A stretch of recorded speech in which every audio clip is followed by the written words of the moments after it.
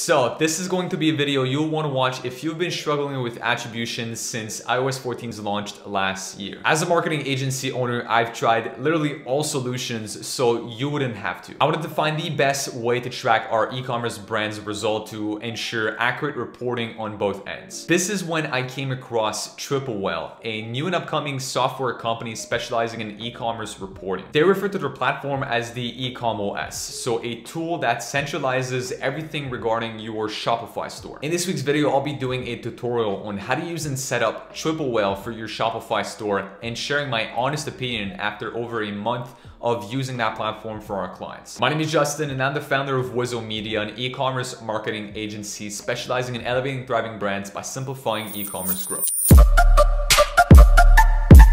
Before we get started, make sure to leave a like, subscribe, as well as turn on post notifications to be one of the first to know about these cutting edge e-commerce marketing tips post on the channel every week. So if you end up going on the Attribution website, it's pretty much what you're going to see right here. So I'm just going to do a small sort of walkthrough of the overall site that they have going on, explain a little bit how this works before I walk you through a live account of one of our clients. So Attribution offers many different ad platforms at the moment. So you can basically track Facebook ads, Pinterest ads, TikTok ads. I think also you can track Snapchat if I'm not mistaken. So we'll get into that in a second. And you can also do Klaviyo. It also works with other avenues, like we have PostScript tracking as an example for one of our clients that does PostScript for SMS. So all that to say that all of your platforms are within the same space. So would you be using it? There's basically two ways for you to use a platform. And as you can see here at the top, there basically is two things. There's their dashboard and their pixel. Dashboard as a whole is great. I recommend their dashboard for literally every brand, whatever point you are in your journey. Would you be just starting out or would you be very advanced? Their dashboard is great because every single tools that you're using, again, would be just Shopify, because if you would be using it just for Shopify reporting, it's this good. Like you have literally all of your metrics shown within that. Would it be for cost of goods to orders? Like everything is very well laid out. The UI and UX is just great with Attribution. So it's great for Shopify reporting overall, but also if you're using any other apps. And if you're using any other apps like Facebook or Google, then this is where I recommend you use their Attribution pixel. That's mainly what I'm going to focus on today. It's their pixel, because this is what they use to provide accurate attribution with platforms, again, like Facebook, Google, TikTok, Pinterest. So here we go. This is a client's account. This is a dashboard. Like when you sign up to Attribution, this is what you see. To sign up, actually, you just want to go back to the website that I showed you earlier, click Get Started, and then from there, essentially you pick the right plan for you. If you go to pricing, actually right now, it's basically $100 a month if you're just using the dashboard, and it's $300 a month if you're using the dashboard and the pixel. And that's if you're making less than $1 million a year in rev. If you're making more than that, then the pricing goes up because there's more conversions, events, tracking to set up on their end. So this said, essentially for that client right there, this is what we see. So you can basically customize this summary page here at the top. This is your dashboard. You can customize that. You can do whatever you want with it. You can basically have different stats shown here. We left it at the default view right there. So basically what we see is the overall ROAS across all platforms and channels for today. So today so far, as of 10 a.m. is 2.03 for that client. And then what you can also do is refresh that data, but here at the top, actually you can pick the right currency for you. So that client is in US, but it's also very great because for anybody international, we have clients in Canadian dollars, we have clients in euros, in pounds, in US. So it's very good for us to be able to pivot between these different currencies. So at any point you can refresh the data at the top right. So as you can see right now, ROAS dropped since I refreshed it. So I hadn't refreshed it in a couple of minutes. As we can see, it's probably been more ad spends, less conversions since the last time that it was refreshed. So where I want to bring your attention now is the pixel. It's the attribution part of things. This is where things are actually being reported. This is where you see the most accurate reporting. So as you can see right now, there's a little word from their dev team. Apparently they have a little bug ongoing at the time of recording this video, but nonetheless, let me show you a little bit how this works. So right now, what you can see is all the campaigns that are currently running today. You're gonna see them appearing here on the left. So this is all only for Facebook, because for that client, we're only running Facebook at this moment. So here you see Facebook campaigns, the Facebook spend, Facebook ROAS. Then this is the Google Analytics ROAS, and this is anything that has this little logo right there is the Attribution stats. So to give you an example, looking at this top campaign here, it's 0 across the board. You know, there's apparently no conversions across any channels. Looking at the second one right there, that's where you can see some difference, you know, being attributed. There's 5.4 ROAS on Facebook, nothing reported on Google Analytics, and Triple Whale says there's nothing. And then looking at that third campaign right there, says 0 on Facebook, but Google Analytics actually says 2.2, and funny enough, Triple Whale says 4.3. So that's where you can see a big discrepancy in data. And then the last one right there says 3.2 on Facebook, 2.02 on Google Analytics, and same thing as Google Analytics is being matched with Triple Whale, 2.02 in this case. So now I'm gonna pick a wider time frame. I'm gonna go with 7 days because this is where we're gonna be able to see some more data shown right there. So when it comes to the last 7 days, this is really where you can start seeing the discrepancy in data. This is where you can actually start seeing how the data changes a lot from Facebook to Google Analytics to what Triple Whale reports. So I'm gonna preface this by saying that at this point, it's been about 3 weeks since we installed that Triple Whale pixel on for that client. And Triple Whale is currently telling us that it takes a little over a month for it to start being accurate for your brand. So in the meantime, we can use the reporting tools, we can use a lot of things on Triple Whale to help us with that data, but we cannot simply look at the ROAS reported back on Triple Whale because it's not yet 100% accurate. We know that because, especially for the campaigns that we're running right now, we're actually using discount codes. So if people use that offer, we can very easily see that reported in the purchases. And when we see that reported in the purchases, we've seen more than one purchase where the discount code was actually applied on that purchase, but that purchase was never reported back to Facebook. Because the beauty with Triple Whale is that any of these orders here that you see to the left, you can actually click on the ROAS and then it'll show you all of the conversions that are showing up on Shopify. And basically you can click on the customer name and see the detail, you know, of all the order, all of their customer journey, how they went essentially through that, how they came actually to purchase from there. So basically all of that to say that from that point, we have to take a look, we have to take into consideration that Triple Whale is not 100% accurate yet, but it's damn good for a lot of things. Apart from just pixel and attribution, this is one of the new features. It's called customer journey. That just launched last week at the time of recording this video. You can see basically from your customers. So right now I'm doing the last 7 days again. You can see the customer journey from basically the initial touch point all the way to the last touch point, which is always going to be purchase, as you can see right there. So if we click on Facebook, you can see that the journey was very honestly laid out in different steps. Like as we can see right here, some people went from Facebook as the first touch point straight to purchase, but some people went from Facebook to Klaviyo, and then from Klaviyo to another Klaviyo email, and from Klaviyo to purchase, but others went to Klaviyo to a fourth Klaviyo email, and even to a fifth Klaviyo email before purchasing. So we can basically see that people are taking very different routes before they end up purchasing. Facebook is one of our primary driving force when it comes to revenue, but for that client, as you can see, it can also track Klaviyo and PostScript, which they use to send emails and SMS. Now, another great place to be is the creative dashboard. It shows you some of your best performing ads as the moment, shows you the stats on these ads, and it does that for creative specifically. Or actually, it does that for all ads. And then you could go just straight for images. So what these images, actually represent, what type of products that is. Then you can go straight for copy. What copy is the actual best at the moment. Then you can do image and copy and then video and copy. So it's great for creative analysis. So that, again, overall, it's a tool that we love to see, that we love to use. That creative dashboard is just great overall. It makes it very easy. As you know, if you're a Facebook marketer, if you've used Facebook for advertising, the breakdown features don't work anymore, or at least for most ad accounts that we have, they just don't work.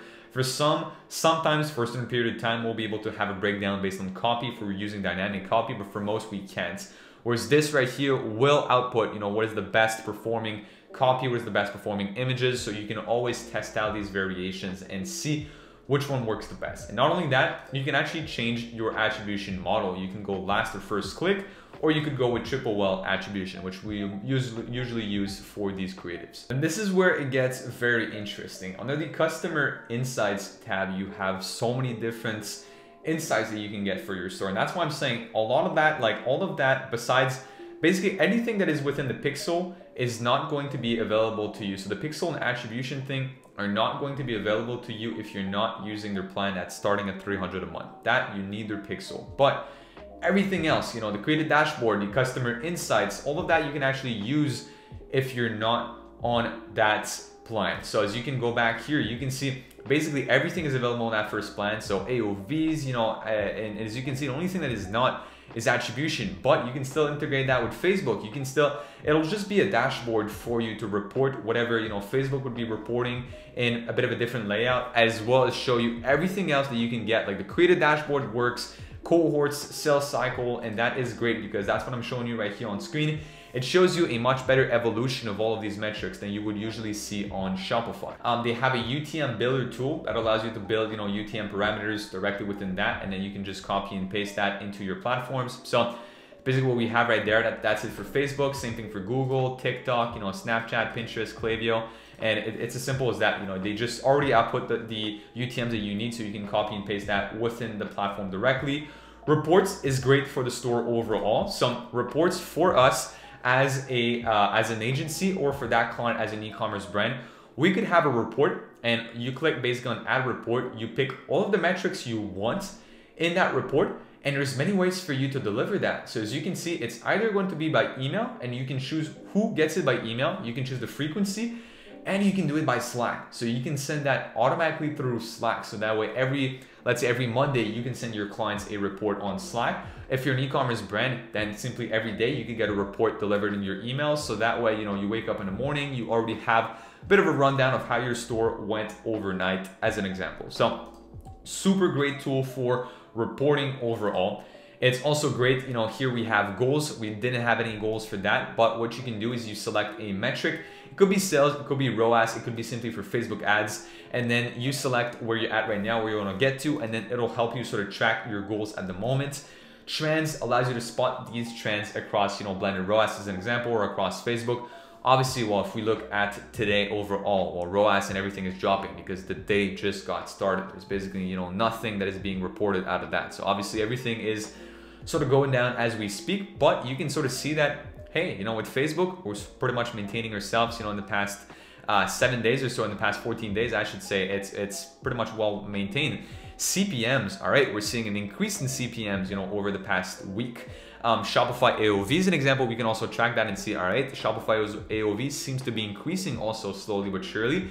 Click-through rate, same thing. We're noticing an increase in click-through rate on Facebook. Good, we actually changed the creatives last week, so it means that our new creatives are working much better. So that to say that, again, trends are great for you to spot whatever's working well with your store. So with channels, as you can see here on the bottom left, you're gonna be able to integrate all of the channels that you actually use. So this is the complete list of channels that are supported right now by Triplewell. I know they're working on adding additional platforms, but at this very moment, you can integrate Facebook, Google Analytics, Klaviyo, Attentive, TikTok, Snapchat, and Pinterest. It's pretty much all the platforms that are being supported with Klaviyo natively. So meaning that there's an actual integration that is supported with this platform. You saw earlier that PostScript is still showing up in our reports. PostScript is not on the list, but it still shows up as a channel. It can still track up to a certain point, you know, with Triplewell. So that's basically a bit of a walkthrough and tutorial on how you use the app, what can you actually do with this, and how you can actually benefit from using Triplewell. And now comes my review. For the review, let me go back actually to the pixel and the attribution side of things. What I'm gonna say is, I'm gonna probably repeat myself from something I've said earlier, but what we want with this and what I recommend everyone to do is to hop on their cheaper plan. Like the $100 a month plan is great because it gives you just a very neat dashboard for you to report to, again, would it be your clients or for your own store. It's a great way to have everything in one place. Like if you're a small brand, chances are you're probably doing emails because, again, emails are they don't cost you anything to do. So if you're using emails, then you may be tracking on MailChimp or on Klaviyo directly, and then it becomes very hard for you to keep track of everything because you have like 3, 4, 5 different platforms to check. It just combines everything out here. So every platform or app you may be using will be combined into Triplewell dashboard. So that is just great for that. And for creative testing or everything you may be doing in terms of ads, also is very great to see on Triplewell. Now, in terms of things that I think need to be worked on a little bit with the brand is still the accuracy of reporting. So at this very moment, again, they say it takes about a month and a week for it to report. we're seeing in the past 5 days or so that reports are becoming very great, like they're becoming increasingly better on the platform. But again, as you can see right here, look at what's being reported back from Facebook versus Google Analytics versus Triple. It seems like there's a lot of over attribution on Facebook, but if we look at the purchases coming through Shopify, it wouldn't technically be an over attribution because a lot of purchases are just not being attributed to any sources here whatsoever, which usually for that client, Facebook is a very big driving force when it comes to sales. And again, as mentioned earlier, we've seen exact sales that literally Triple says that they use the discount code that is only found within the ads, but that sale is not reported back to an ad. So there's still a little bit of work to be done here in terms of how fast the pixel can actually start to be accurate. That would be one of my main recommendations for your team, is to ensure that, if you are to get on their platform, then at least, within a week, you start seeing great results, and then you can sort of get things going. I understand there's a lot of learning to do in their AI for it to actually learn about your store, so that way it gets accurate. But something that I'll say that they're doing great is that at this moment of recording this video, they have a 90-day money-back guarantee, pretty much, where if you don't think their product is accurate, if you don't like, how it works, you basically get refunded for your 3 months. So it's still very great. They basically promise you that within 3 months, you should see better attribution and better results overall with the platform if you're using the pixels. So if that's the case, then that's great. That's amazing. If it doesn't work out, then at least you don't lose anything. So that's something that I think is a great offer that they have up and going right now. So we've used in the past as an agency platforms like Cometly, and I've also dabbled with Hyros. Cometly, honestly, I can't say that it was accurate whatsoever. We've tried it. It was very, very different than Facebook. There's nothing close to what Facebook reported. Sometimes on Facebook, it was literally the complete opposite. So as an example, we were testing 2 campaigns, basically both the same campaign, one with the cost cap, one with the lowest cost, trying to see which one yielded the best result for a client. And it showed on Facebook the complete opposite than what was shown on Cometly. So Cometly said that, just throwing an example right here, that the cost cap was much better than what the lowest cost was. And it was pretty much the opposite that was shown on Facebook. And then if we take a look at Hyros, I think Hyros is great, but Hyros actually, what I would say is better, quote unquote, than Triple, is that it's available for pretty much any type of platform. Like it's available, whatever, POS pretty much you're on, or if you're actually doing lead gen, it still works. Whereas if you're on Triple, you have to have a Shopify store. That's basically it. I know they're also working on expanding to other platforms, but it only works with Shopify at this very moment. So that's also something that I think is missing out of that platform as the time we're speaking. But overall, if you're any type of brand, I definitely recommend that you get their dashboard. If you are spending at least, I would say, $2,000 to $3,000 a month on ads, then I'd say it would be worth it for you to invest in the reporting tool, because again, you could have very different stats with the reporting tool that allows you to just